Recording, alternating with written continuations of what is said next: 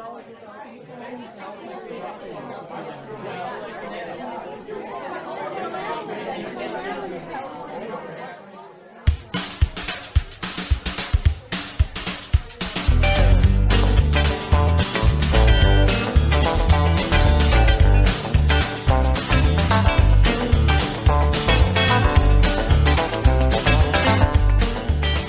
time for the Artist Friends Podcast.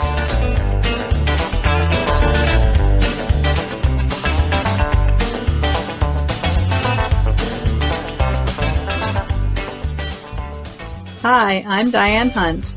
I am an impressionist realist painter connecting with nature through my brush. I work in oil paint and watercolor, and I live in the countryside of Maryland's Eastern Shore, not far from the Chesapeake Bay. You can find me online at DianeHuntStudio.com and on Facebook and Instagram at Diane Hunt Studio. Hi, I'm Constance Brosnan of Steve Brosnan's Jewelry Designs. I live in Oklahoma on a prairie, and I make handmade jewelry in silver, copper, and brass. I'm an artist that paints. I paint pastels and in oils sometimes. Hello, this is Clyde J. Kell. I'm the host of this podcast. I am a emerging representational artist. I do historic renderings, seascapes, landscapes, botanicals, birds, and whatnot, with a tight illustrative hand in watercolor, pen and ink, and acrylic paints. And I live in Oklahoma City.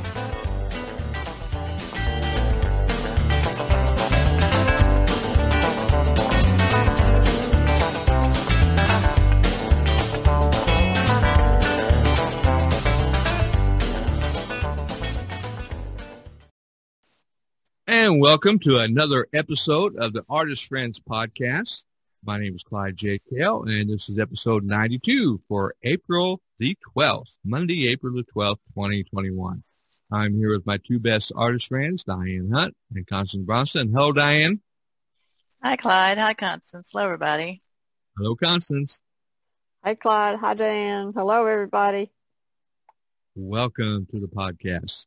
Another outstanding week, award-winning audio entertainment. Yeah, right. Oh. I hope our listeners appreciate what we try to do. Okay. If you, for our listeners, if you go to www.talkartpodcast.com, that's talkartpodcast.com, you'll see the recommended videos. And we've got a few videos from our Rafi and Clee friends. And then a video of a gentleman talks about how to find collectors on Instagram. We might get to that. And then a video from Sergio Gomez introducing a virtual gallery service for artists, which I think is going to be pretty interesting. For our listeners, you definitely want to stay tuned, because for our 100th episode, we are going to present an online exhibition of our art. We are planning on doing the video version of the podcast to introduce some of our art, and then I'm really considering using that virtual service to set up a virtual exhibition, and there'll be a page, and this is all coming, so stay tuned for more information as we count down to our 100th episode of the Artist Friends Podcast. With this episode, let's talk about art. And I like Rafi's tips on how to talk about your art. And for artists, that always seems to be the hardest thing when we meet strangers and they ask us questions about our art. And unless you attend a bunch of shows, which has not been easy and available with COVID-19, with the pandemic, and if you had been going to shows, you might be getting a little rusty. So I gave Diane and Constance a heads up, so hopefully they'll be prepared. We're going to pretend for this episode that each of us is at a show, and then the other ones will be the strangers coming up and talking about their art. So up in queue on the first list, as always, is Diane. She is at an art show. She has her art displayed in a gallery. She's standing in front of it, and me and Constance are visiting, and we are going to ask Diane questions about her art. So picture in your mind, Diane, me and Constance, we just walked up to you, and Hello. Okay, go ahead. How are you? I'm doing just fine. Good. How are you? Are you enjoying the show? Yeah, there's a lot of interesting art. I've seen you seem to have a lot of paintings of goats. What's with the goats? I live on a small farm, and we do have goats. They're basically our lawnmowers, so we don't have to mow the fields. But yeah, they enjoy me out there in the field painting sometimes. They enjoy trying to steal my brushes and knocking my easel over and chewing on my clothes. They usually settle down once they check everything out, and then I can paint.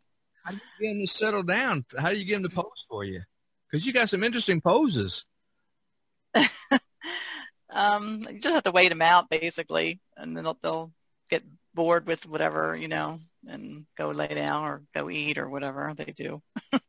Okay. They just kind of. All right, I was just curious about the goats, but a more serious question. I noticed your style. What kind of style do you consider yourself, or what's your style of painting? I paint realistically, with some impressionism thrown in there, but most of it's realistic. I like to get an impression of the feelings that I have when I'm in a location, because I do a lot of on-location painting. But yeah, it's mostly realistic and nature involved, and landscapes, seascapes, animals, What kind things around me. Are you trying to tell a story or something, or what? I think most of the things I paint are nostalgic in some way to my memories and things of when I was a kid, or things that are around in my life right now. Nature, and since I live out in the country, there's a lot of farms and farm animals, and the ocean's not too far. I live not too far from the bay, the Chesapeake Bay too. So a lot of that stuff's around in my environment. That's usually what I'm painting. So what medium do you paint in? Mostly oils, but I've also used acrylic and watercolor. So you said you mainly paint things that are nostalgic to you. So yeah, I grew up around going to the ocean, summers spend summers at the ocean, and we actually had a marina for a while. So I've grown up around boats and the Chesapeake Bay, and there's been a lot of water in my past as far as where I was when I was growing up. So I have a lot of that in a lot of my paintings. You guys going to start asking me questions? You're up next. Yep, we're going to ask you. All right. Okay. So picture in your mind, Diane and I, we're walking by. You're in a gallery, and you're standing in front of your paintings, and we just standing in front of you. Say hello. How are y'all doing? Hi. Good. Diane, you want to ask her first? Or? Okay. How are you? Doing good. Are you having a good show? Yeah. Yeah. It's great. Yeah. What kind of art do you do? I do abstracts and still lifes and landscapes and oils and pastels. Have you been working a long time? Most of my life I've been painting as an artist. So, yes. What kind of art do you enjoy the most of the things you do? It depends on my mood. I like to do the abstracts when I feel like I've got emotions going on that I need to get out, and that's how I get the emotions out. It's through abstract paintings.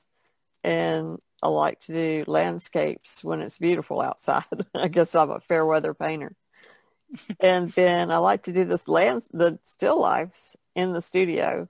So when it's too hot to go out to do paintings outside, that way I can paint year round. And, I guess I like to eat the buffet of all the kinds of arts that are available. Do you use mostly paint, or you work in other mediums? I use oil paints and pastels. Sometimes I'll throw alcohol inks in or watercolors.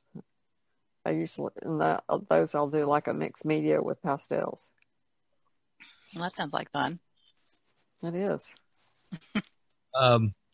So you said you paint abstract when you got something, when you're disturbed or got something bothering you. You must have really been disturbed with that big one standing behind you there. That reminds me of a Jackson Pollock. Like you just kind of slapped that paint on there. Were you upset at somebody or angry at somebody? No, I just wanted to do some really large canvases. So when I had the studio that I was in when I painted, I've got 3 of these that are larger like this. And I would put them on the wall and work on them a little bit and then take them off the wall in the studio and put them back on the floor and work on them that way. I guess like Jackson Pollock did. But a lot of times when I don't know how to describe it. I guess when I'm feeling need to break free, because I did portraits a lot too. And and they're like kind of a tight, thing to do.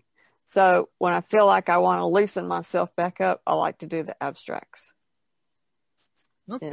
And use color theory when I do them. Is your art trying to tell a story or something, or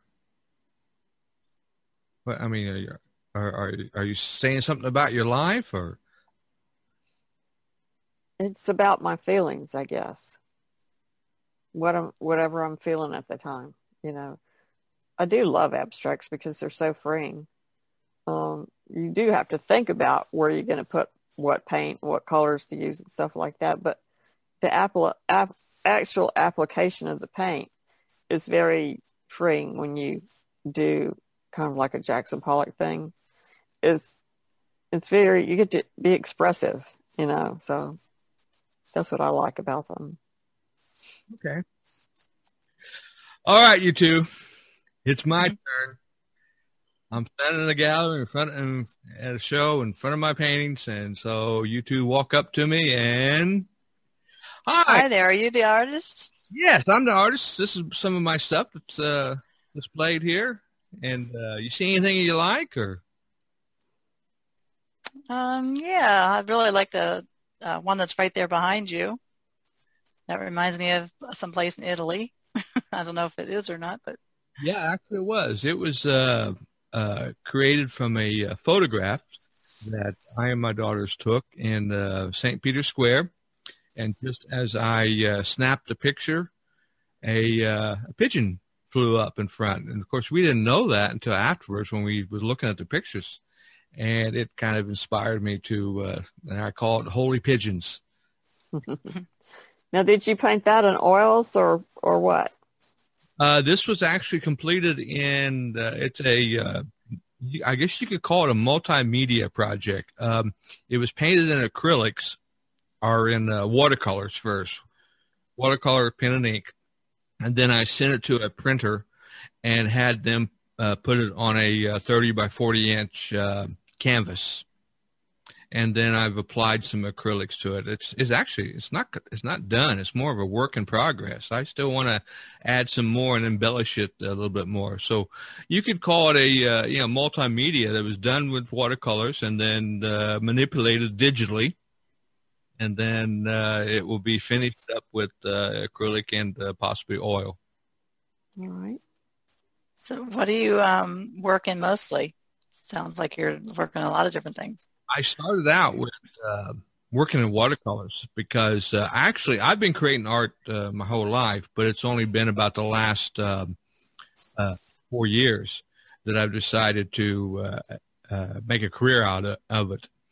And because I had been 26 years since I've done anything, I started out with watercolors just to reopen the brain cells, reactivate the connections, and to see if I still remembered. And the watercolors was the easiest in a studio apartment. They were non-toxic or whatever. And then I advanced to acrylics. started working with acrylics and getting familiar with those again. And I wanted to paint in oil because when I was a teenager, I painted quite a bit in oils. But back then, oils was, you had to be outside or in an open area. You know, oils was with the turpentine, everything's toxic. But a very good artist friend of mine recommended with, today's modern technology, you can use walnut oil and non-toxic,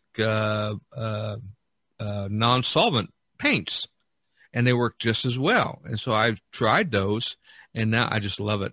Now I paint with oils, but I still love my watercolors, and I go back to my watercolors every once in a while. But and then I still loved digital. So every once in a while, I may take one of my paintings that have been completed by hand and scan it, photograph it, scan it into the computer, and manipulate it a little bit, and maybe come up with a unique piece of artwork in either case. Sometimes have it printed out, other times just have it put online, in that way.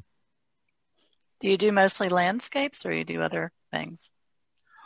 I would say that whatever strikes my fancy, and I'll be honest with you, my daughters are excellent photographers, so whatever photographs they take and send to me, if it's flowers, then I do flowers and botanicals. And I've been recently getting into still life.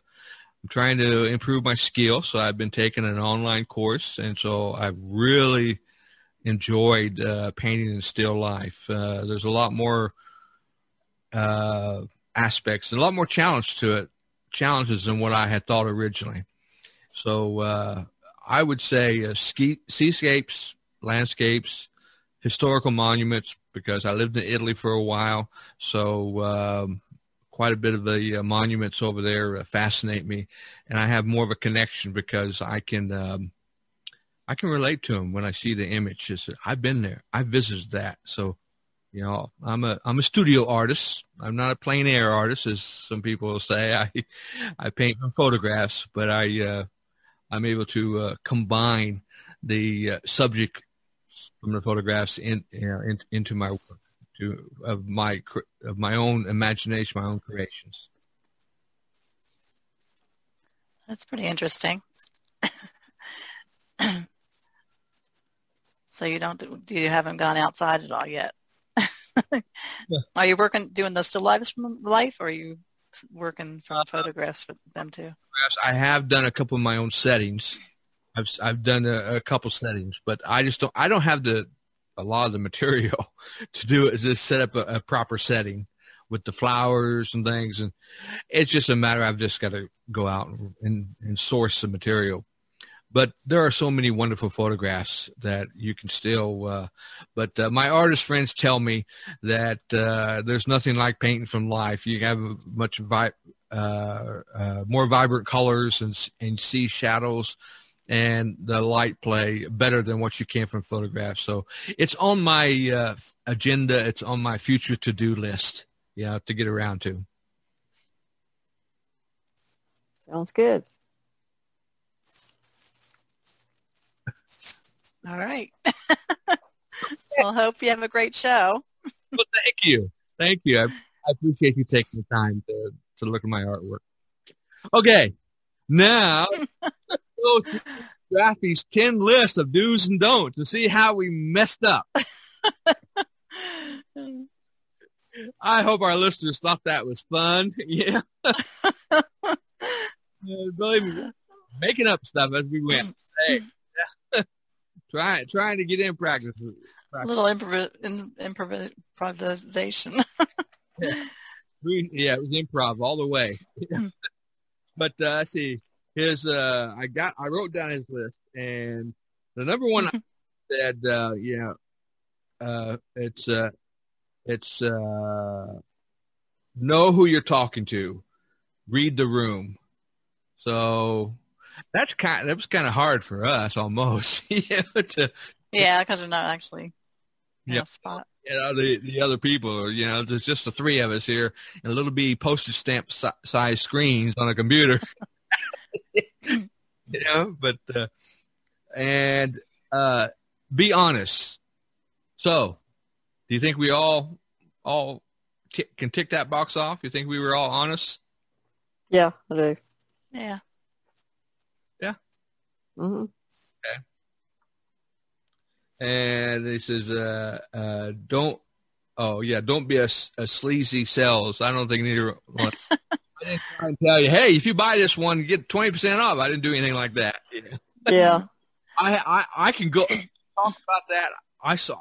I've been in sales. I could go that route. I could slide into that mode like you would not believe. And I don't like having it done to me, so I don't think I would do it to somebody else. But if I'm not careful, if somebody just says the right things, I can almost slide into, the salesman thing, and I'd probably ruin it. Let's see. One of his others said, have a go-to topic. And that never came up to use that option. Actually, I don't think neither one. Maybe I did a little bit about my daughters, taking photographs, a little bit. So, but either the other two, you or Diane, you or Constance, you really didn't have a go-to topic. I was pushing Constance about. I was trying to be smiley, visitor when I made the comment about the. Well, I'm kind of rusty when it comes to displaying art, but when it comes to displaying jewelry, it's a different thing. If I have a booth full of jewelry, then it's a lot easier to talk about. Yeah. Yeah. What I like is, in his next one, he says, let's see what. Yeah. Oh, yeah. When somebody, he says, be prepared when somebody, throws you a smell like comment, like first thing out of bat with Diane, those goats. I had to do that. I will say that really well. You didn't come across like, well, why are you talking about goats? I mean, you do have 2 or 3 paintings of goats, So yeah, I do. I don't have very many of them, but I do have some. Yep. So I had to, throw in. I was trying to knock you off, but you did really, really well. Yeah, pretty good too. Whenever I threw that thing about. So you said you're angry when you're doing your abstract. I mean, I trying to get constant. Get a rise out of me. You didn't. Knock you off. Whatever. And let's see. Yeah, prepare yourself. Well, okay. We really didn't have much preparation here, and the basic gist of all of his, like just focus on your art. All 3 of us did that. We didn't go off talking about, your life history. And and we didn't go. Nobody wants to hear about it. I was just hoping, Constance, don't start talking about your migraines. I mean, it's a very real thing, but hey, nobody wants to hear it. So I think we all, what do you two agree? Do you think we did all right for the first time? Kind of. Yeah, considering it was kind of an awkward thing doing this, but improv. Yeah, online. Yeah. It's a lot different when you're standing there in your booth and somebody comes up and starts talking to you. But yeah, you did just be as honest and real as you can be. When I was selling jewelry, I used to have people come up and talk to me about the jewelry, but then I'd have people come up and talk to me about how I made something. And I always told them exactly how I made something. I didn't not give them the information because I didn't want them to do it. I would just, help them. I think a lady bought a piece of jewelry from me one time after she stood there while I was talking to somebody else about how I did this or that with the, I was teaching them how to do something like make a loops in the wires and wraps and stuff. And afterwards she came up to me and said, you were really nice with those girls wanting to learn how to do this. And I said, well, everybody has to start learning somewhere if that's what they really want to do. Yeah, I thought this was, hey, for an impromptu thing, yeah. It'd be something different for our listeners, kind of. Mm-hmm. because you listen to some of our. If we're not careful, we get a little preachy. A little preachy at time. Because our main purpose of these podcasts, recordings, is to inspire and to motivate. If there are artists out there who want to be artists and want to call themselves artists, but they don't feel right, or there's people who they want to get involved with in shows, or so that's each week I try to come up. Plus, neither one of us pulled. I was thinking about I was going to pull an art history question, but in our each month we try to cover something about art history. You have to know a little bit about art history and know previous artists, because somebody comes up and says, well, like, okay, when I said Jackson Pollock, Constance didn't back away. She knew who Jackson Pollock was. There may be some artists who don't know, so you got to be aware of other artists and their styles, and everything. So, yeah, I have had people come up and say they like a certain artist or something, and I had no idea who it was. I'm like, okay, you just kind of have to. It's like any other conversation. You have to, you kind of go with the punches. You don't, can't like. I don't know. You don't want to sound pretentious or something where you're like all hoity-toity and you're too good to talk to them or anything, And, it takes practice to just, be yourself and answer questions. So people ask the strangest things sometimes. They tell you the strangest things. It's like, you just have to be prepared for anything and everything. It's like, I'll be honest. I have never been in a show, where I've had to stand in front of my paintings and have people come up and ask. And I'll be honest with you, I don't know if I ever will. It's sort of terrifying and at first, but then when you get used to talking about your work and helping people when they're looking at stuff, then it just becomes that terrified feeling just sort of vanishes. I mean, I did it with the jewelry I sold every Saturday, and you set the booth up. It's a lot of work. I don't know if people realize how much work it is to set a booth up, but I feel safe. Behind the microphone and behind a computer, but a live in-person event. Let me tell you, I am the classic. When you hear about artists are introverted, I'm the introvert.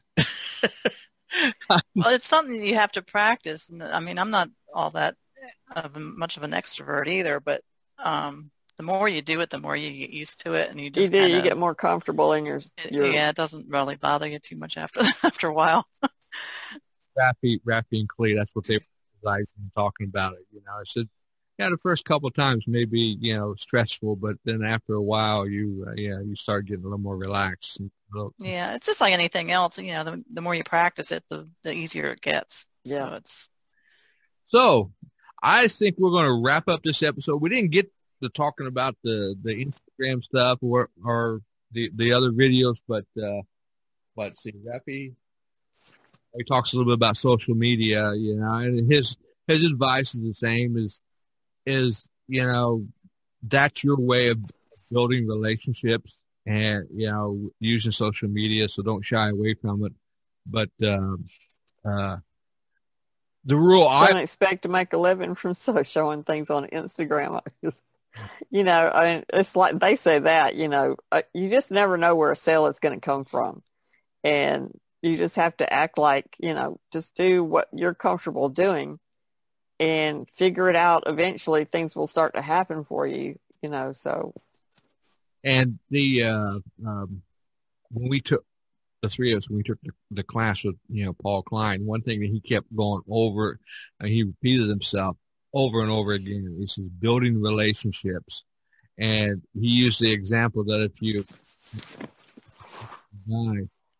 don't go up to him and say, hey, you want to go to bed? You get yourself smacked, one another. Because I don't know about today's modern society, but in our he said, you compliment their hair or whatever. You build a relationship. And he said you have to do the same thing. Because he's referring to when meeting gallery owners and going to, galleries. But that same philosophy works online. And that's how I use online.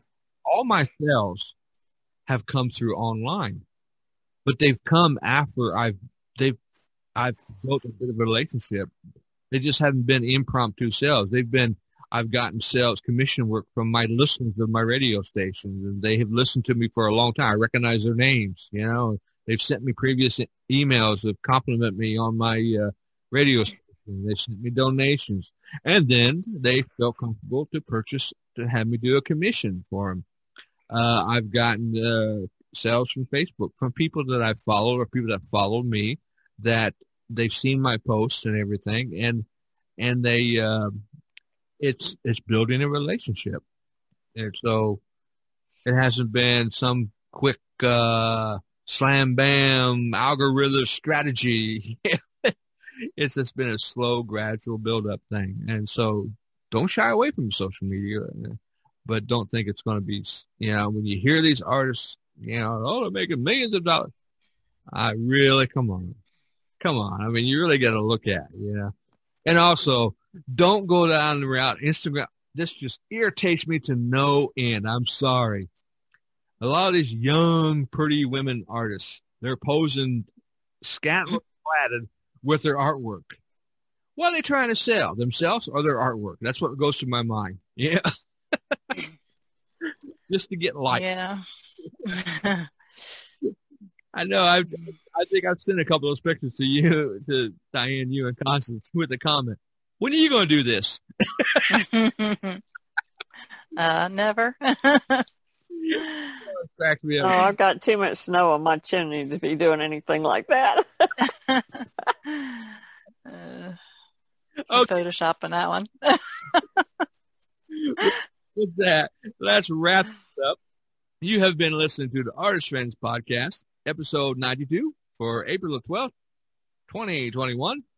And I've been here with Diane Hunt and Constance Bronson. My name is Clyde J. Kell. Thank you so much for listening. I'm going to say goodbye to Diane and Constance, and I'll let Diane say goodbye to everybody. Good night, everyone. Good night, Clyde. Good night, Constance. Good night, Clyde. Good night, Diane. Good night, everybody. Thanks for listening. Thank you so much for listening, folks. And I hope you enjoyed this episode. Please, if you did, give us I'll come back, you hear? thumbs up. Okay, Constance, what was that comment? I said, y'all come back, you hear? Sometimes Constance worries me. She's just a little too country at times. Country, it's Southern. Thank you so much for listening. And until next time, bye-bye.